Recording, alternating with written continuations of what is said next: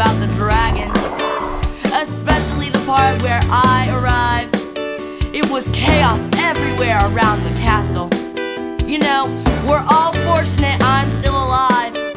As fire exploded from the dragon's tongue, the peasants screamed and broke into a run.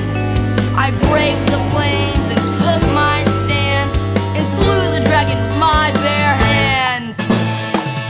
Isn't that amazing? Count me in as your #1 fan.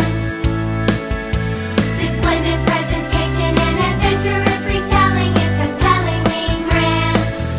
Isn't that amazing? A tale that's thrilling is in demand. I've never heard of one as dangerous or dreadfully hilarious in all the land. It's more than I can understand. Isn't that amazing?